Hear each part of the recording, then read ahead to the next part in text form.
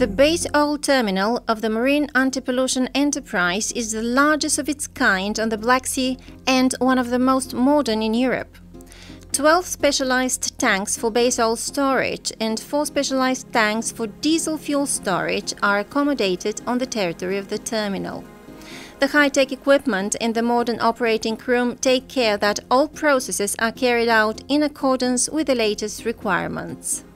The pump station is equipped with modern gear pumps, allowing maximum utilization of the cargo handling activities. The terminal has a railway trestle adapted for simultaneous loading and unloading of 8 railway tanks.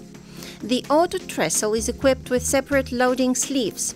This allows loading of diesel fuel and base oil at the same time.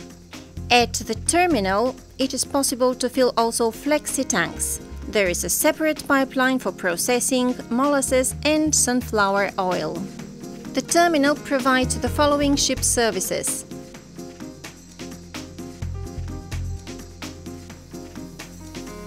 The terminal is fully compliant with the requirements of MARPOL on port reception facilities, the Basel Convention on Dangerous Goods and Their Disposal, the European standards, the IMO guidelines on pollution prevention, the ILO Code and Practice on Safety and Health, all local legal requirements, ISPS Code, Directive 2000/59/EC, ISO 9001, 14001, OSAS 18001.